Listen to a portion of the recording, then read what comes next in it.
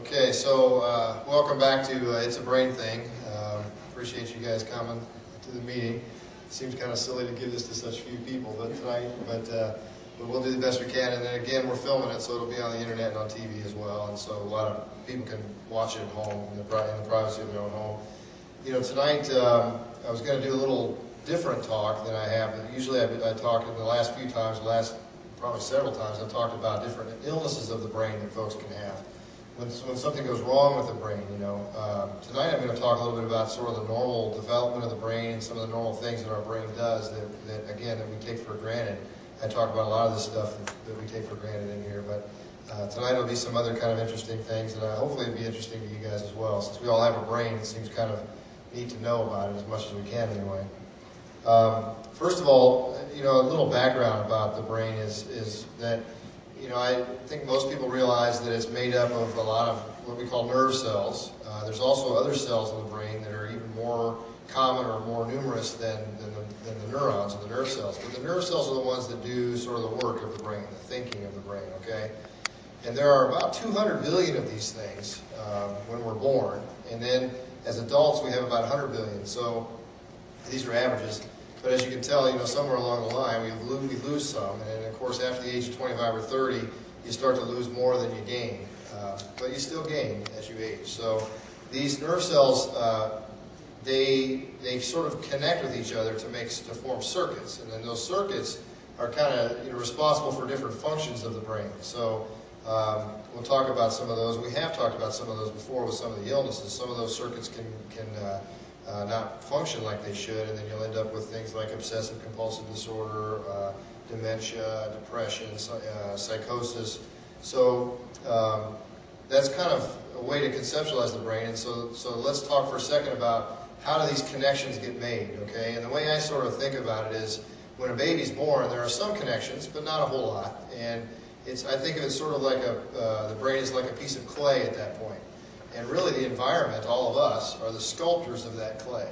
Okay, so that child is going to be directly influenced by you know, the interactions that the child has with the environment, which is, you know, a lot of times is mom, dad, grandparents, that kind of thing. So grandparents are very important, just as much as parents are, I think, especially if they're around the child a lot. So when are these connections that I was talking about in the brain, when are these circuits and these connections being formed to the greatest degree? It appears that between the ages of 6 and 8 is when they're being laid down as fast as they can be laid down. So if you think about it, that's a really important time for kids. You know, that's when their brain is growing and putting down connections, and so that's the time you don't want the child just to veg in front of the TV for hours a day.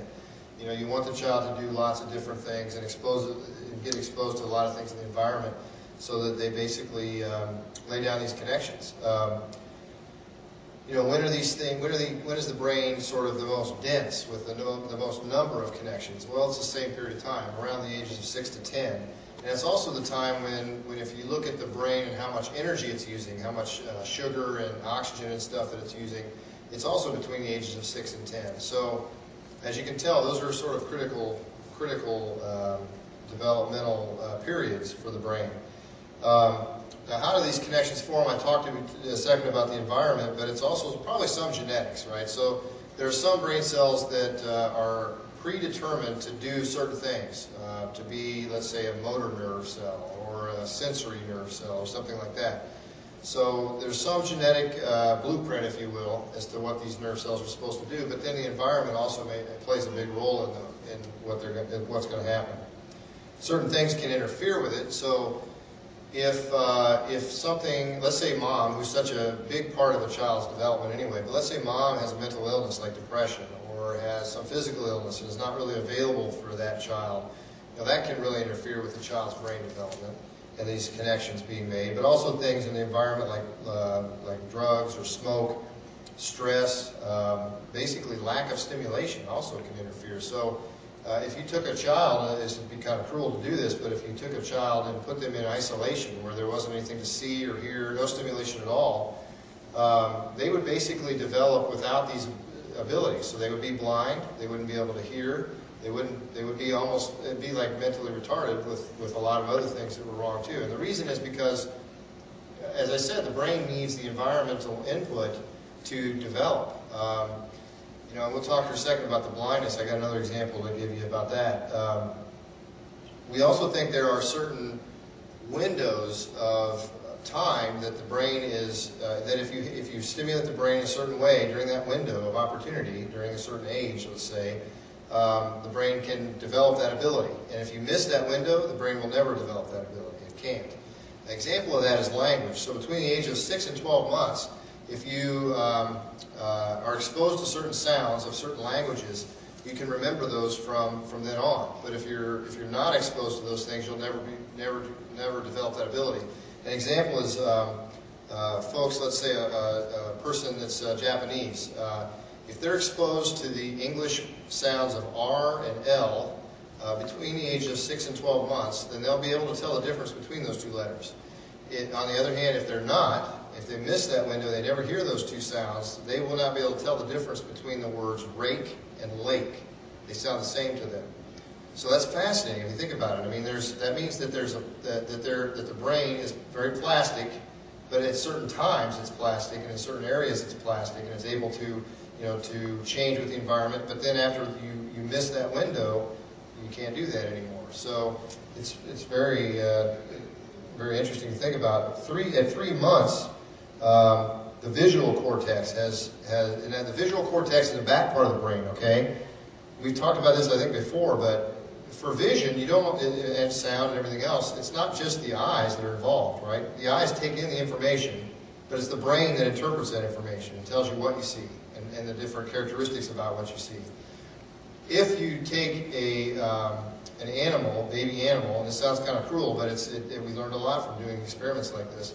But you take a baby animal and you blindfold that animal during these formative years, and I don't know for the animal, I don't remember what kind of animal it was, but it was sort of like the equivalent of 3 months for a child, up to 3 months. And so you blindfold it, and basically no input then goes in. The eyes are normal now, but the baby animal becomes blind.